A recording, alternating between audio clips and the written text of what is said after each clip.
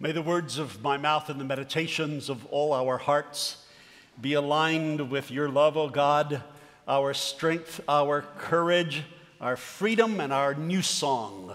Amen.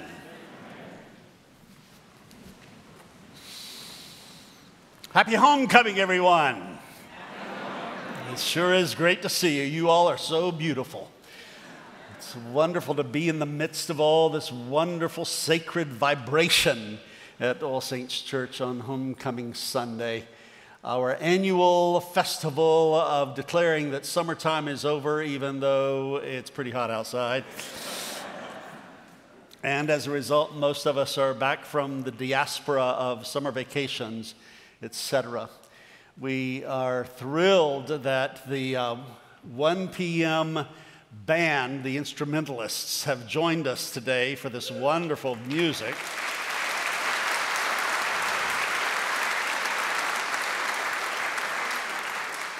And the Trouvères, who sang at 9 and 11:15, thank you, Trouvères, are at their full speed. And the parish council, now called Parish Celebrations, have done such a great job of organizing us, and then Gary Leonard and the altar of the Flower Guild with all these beautiful flowers. Just absolutely stunning and moving. Oh, true beauty moves you. I've been so grateful that the Parish Celebrations or Parish Council chose as our theme today, peace. God knows we need it in the world today. And chose to lift up the refrain of one of our favorite peace songs around here, Shanti Salam Shalom. I want to tell you a little story about that song or that hymn because I think it suggests a way for us to be thinking about one another and what we do together this year, this program year which we begin today. When that song was written by the children of two parishioners at All Saints, it was originally the refrain said, Shalom, Shalom, Shalom, that wonderful Jewish concept of peace that includes justice and mysticism. And during the first Gulf War, back in the last century, when we had an interfaith peace service here with so many of our Jewish and Muslim friends present, we thought it was unseemly just to have the Jewish word for peace, and we got permission from the composers to put in salam. Then, after 9/11, which we just celebrated or observed the 13th anniversary of last week, some of us were at the mosque at USC and heard an imam say the following words: to be religious in the 21st century is to be interreligious. Now that just seared itself into my soul and mind and ministry, and it's become a mantra for me, and I think for many of us here, ever since 9/11. If we're really serious about being 21st century religious people, we have to be interreligious. And so we had another interfaith worship service, and we decided that it would be good to add the Hindu word for peace in the refrain, Shanti, Salam, Shalom, and ever since it has been that way. And we got permission from the composers to do it. Now, one of the reasons I'm grateful that this song is our theme for today is that it illustrates the reality that sometimes you and I are living by songs that are too small for our lives. And those songs need to be updated. We haven't changed the songs we sing to be big enough and coherent enough for the complexity of our lives and for 21st century life in this universe and all that we are learning about the universe. Living by a song that's too small for your life can be the case literally, as in this particular hymn and other hymns that we've changed the lyrics of when we worship here at All Saints. But having an insufficiently expansive song to sing can be psychologically and spiritually and relationally true in our daily lives, or in our national lives, or in our international affairs as well. In fact, I would argue that where there is violence to self or to others, where there is bigotry, exclusion, injustice, where there is violence anywhere, it is because our songs are too small for us. We human beings have not changed the song we are singing to be compassionate enough, hopeful enough, inclusive enough for the occasion and the times in which we live and the God who created us. For instance, this summer, the police killing of an unarmed black teenager in Ferguson, Missouri. That took place because that community in Ferguson and all of America still is not singing a song that's large enough for our lives together. Our song is too small about race, about police training, about civilian oversight of police, and the militarization of community policing. This summer, the killing of so many innocent non-combatants in Gaza and Israel during the war between Hamas and the Israeli Defense Forces. That is because the song in Israel-Palestine is too small for the complexities there. The song sung there reveals narratives of bigotry and fear and revenge and blame that do not incorporate the basic human rights of Palestinians and Israelis to coexist in mutual respect, peace, and security, and as a way to get rid of the evil of occupation and illegal settlements. This summer and this fall, the growth of the so-called Islamic State, ISIS or ISIL, and its heinous barbarity of beheading human beings. I don't know if you've heard, but a third person was beheaded this morning, this time a British citizen. The misguided reactive thinking also that perpetual war can somehow bring peace and stability both exist because we have not found an expansive and inclusive enough song. Show me a problem in the world. Show me a dysfunction in a life or a set of relationships or in a family or a business or a faith community, whatever. Show me a dysfunction in any of those places, and I think I can show you a prevailing song that is too small for the grandeur of those persons, of those relationships who are perpetuating it and singing that song. They need to change their song to be more expansive and to make more sense in the 21st century. The world of psychology and neuroscience has discovered that this business of having too restrictive a song impacts our own emotional well-being. My neuroscience teacher, Dr. Dan Siegel, continues to talk about having a narrative that is too small, a narrative that is dysfunctional and restrictive. And so it can't help a person have a secure base in love and go through life with security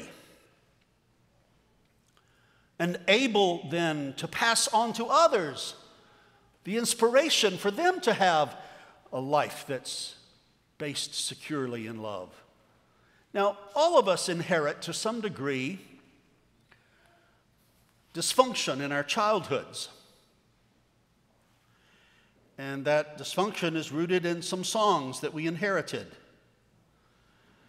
that we should sing, or we were told we should sing about relationships or money or work or religion. But just because you were given a song too small for you and for your life doesn't mean that you can't pass on to your children or those you mentor or care for or work with. You don't have to pass on the same dysfunctionally small song. Dr. Siegel says, if, for example, your parent had a rough childhood and your parent, because of his or her rough childhood, was unable to make sense of what happened in their life, he or she would be likely to pass on that harshness to you.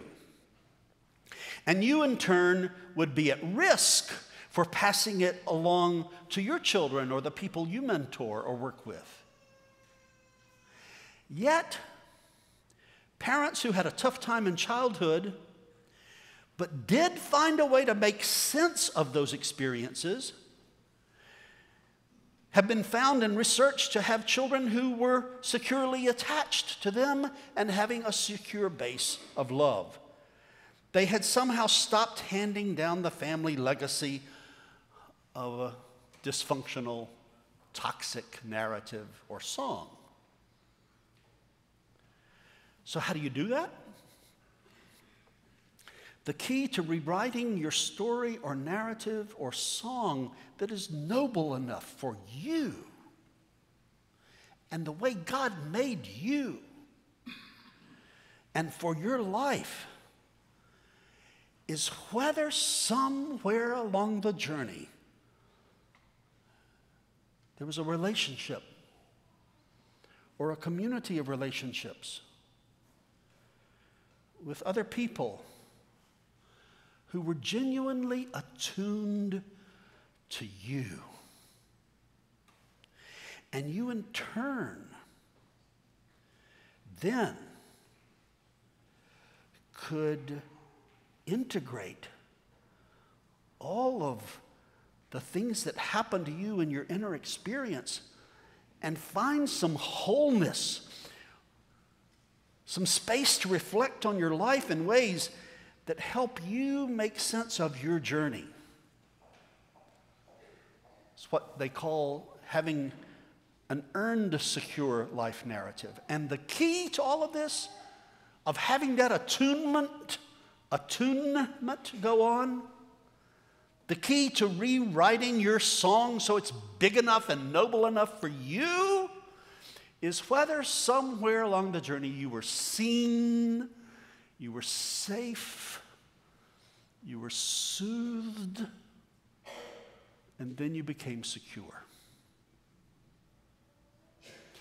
This summer, one of my journeys was to Albuquerque, New Mexico with Zelda Kennedy and my wife and John Depphaus to learn from three very smart people, Richard Rohr, Rob Bell, and a new person in my own life, Sister Elia DeLeo.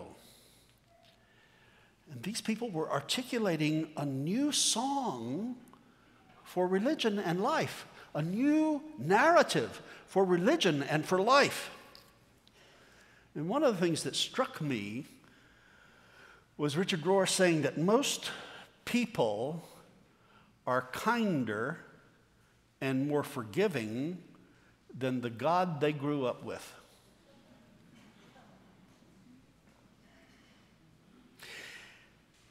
Now, I don't have all my bigotedness healed, but I am not as racist as the racist God I grew up with.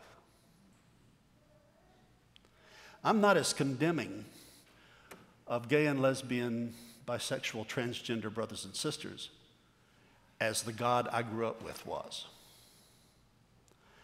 I am not as militaristic and violent as the God I grew up with. And Richard Rohr went on to say one of the reasons so many people leave religion is that they themselves are more nonviolent, and they are more just, and they are less bigoted than the God that is preached and sung about in a lot of religious communities.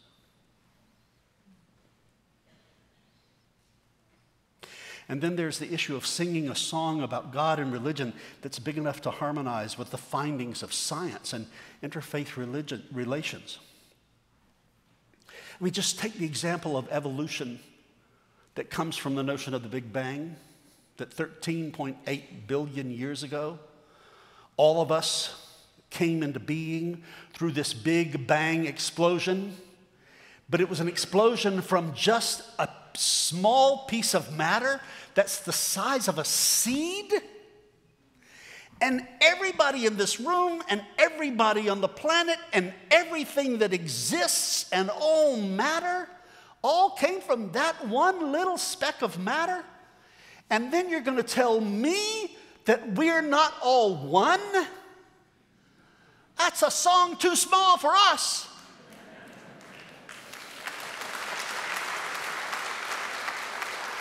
Our religions are too small for us. When it tells us that we have to be tribalistic in our religion, within our religion, and against other religions. How could Israeli or a Gazan say to one another, "You're not a part of me"?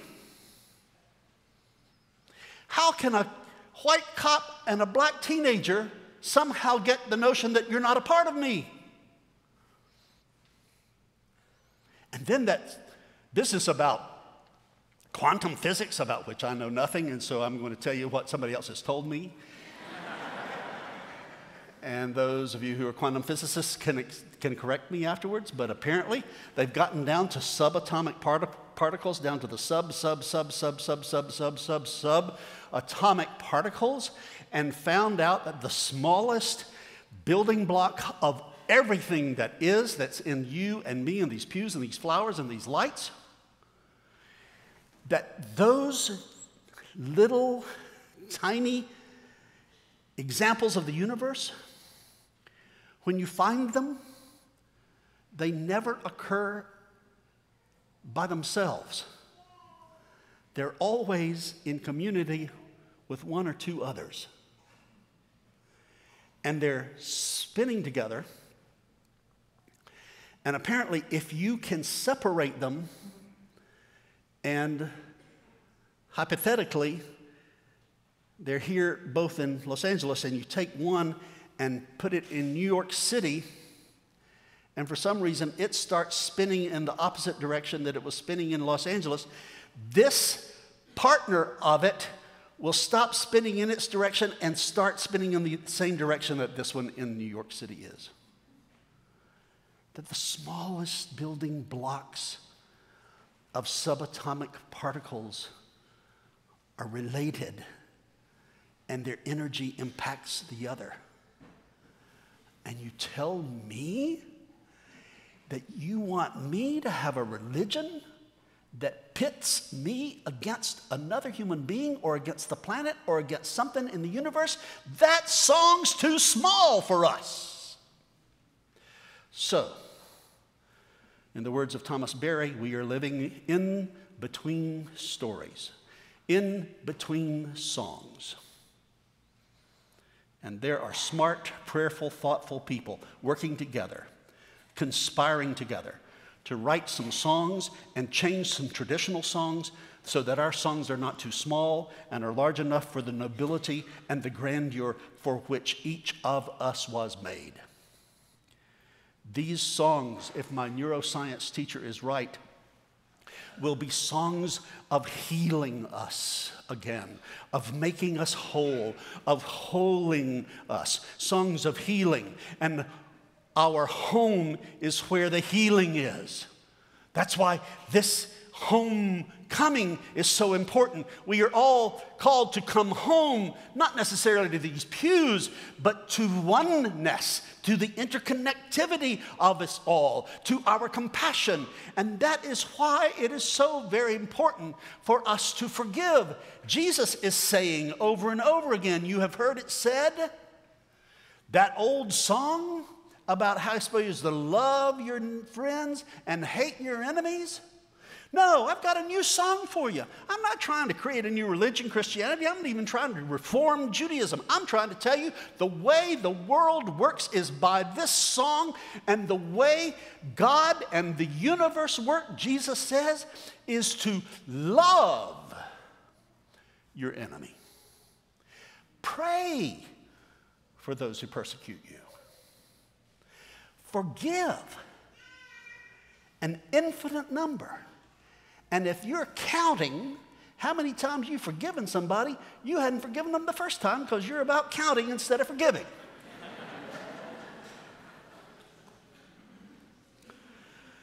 Jesus was reworking his story constantly. And you and I are here on Homecoming Sunday to rework our stories, to have a new song, to become whole makers, healers of one another, so that you and I can heal the world. Everybody we've engaged to come and be a guest at All Saints Church this coming year as a teacher or a preacher, and 2 people are wanting to come here to launch their books from All Saints Church. I think to a person they're all about finding a new song that's worthy of our grandeur, our nobility, our beauty.